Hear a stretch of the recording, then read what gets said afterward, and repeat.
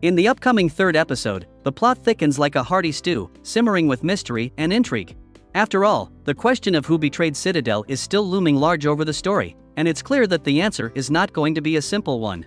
Considering that Nadia didn't know about the ambush, we can assume that she is not the one who betrayed Citadel. However, the same cannot be said about Mason. What was he about to confess to Nadia? Could it be that Mason already knew what was about to happen on the train, and his surprise visit was to get Nadia out of there alive? Could he be the Citadel agent that Dahlia turned? It would explain why she wanted Celia to bring Mason alive but not Nadia. If this is true, then it puts Nadia in a very difficult situation.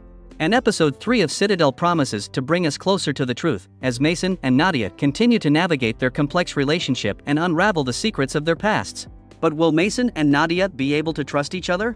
So yeah, anticipate a lot of drama, action, and espionage moving forward. There are still 4 more episodes to come in this 6-part thriller, and the story is going to move forward in a pretty rapid fashion.